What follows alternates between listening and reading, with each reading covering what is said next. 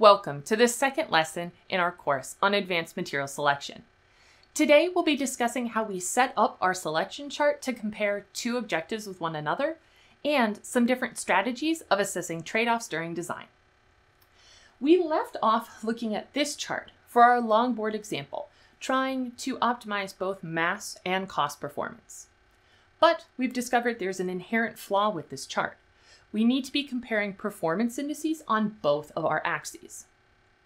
You could say that a chart like this, looking at mass and cost performance, is one of the most commonly used during advanced material selection with multiple objectives. After all, both of these criteria are often critical during design. There are some protocols that we follow when setting up a chart like this. The first is that we have performance indices on both axes.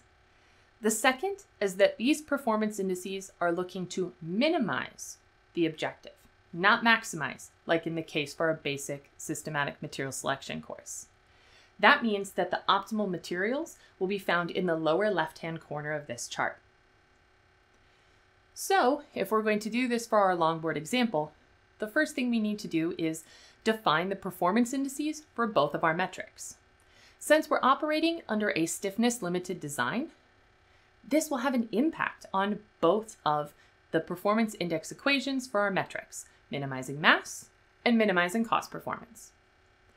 Utilizing the Performance Index Reference Booklet, which can be found in the References tab of this course, we can identify these performance index equations. Let's call the index equation for our mass performance M1 and the index equation for our cost performance M2. Looking at the booklet, we can see that the equation for M2 is shown here. We have the cost of material per kilogram times density divided by Young's modulus to the 1/3 power. Notice how this is very similar to the index that we derived in course 3 for minimizing the mass of our longboard. But remember, we took that step at the end of the derivation to invert the index because we were maximizing on that chart rather than minimizing. We'll want to use the minimizing version of that equation for this plot here. So now we have our two performance indices. We can plot them with M1 on the y-axis and M2 on the x. And now we've met all of our criteria, utilizing our two performance indices on the same plot, looking to minimize the objectives so the key materials can be found in the lower left-hand corner. But if we look at this chart, we see that there's not one material candidate that stands out for both of our objectives. So what do we do now? Let's take a step back from our example for a moment and look at a generic chart to talk about some terminology for some different bubbles or solutions we can see during multiple objective optimization. A solution is a candidate that meets our constraints, but doesn't necessarily optimize the objectives. A dominated solution is most assuredly not optimal. There are bubbles that are better for both metrics. A non-dominated solution is one where you can find bubbles that are better on one metric or the other, but not both. And finally, we have this, a trade-off curve. This is a non-mathematical sketch along where our non-dominated solutions can be found.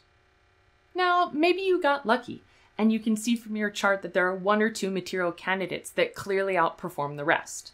But this often doesn't happen. So what do we do?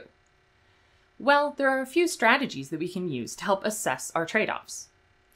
The first is simply drawing that trade-off curve that I talked about and using our intuition to select the materials that best fit our needs. If we're looking at the longboard example here, we can see that both pine and bamboo perform really well. Carbon fiber, which was an option that we mentioned at the end of our previous course, does lay along our trade-off curve, but it's a lot more expensive than the other options. But depending on the end use, this could be okay. Another way to address the challenge of trade-offs is by looking at all of your objectives and setting all but one to actually be constraints.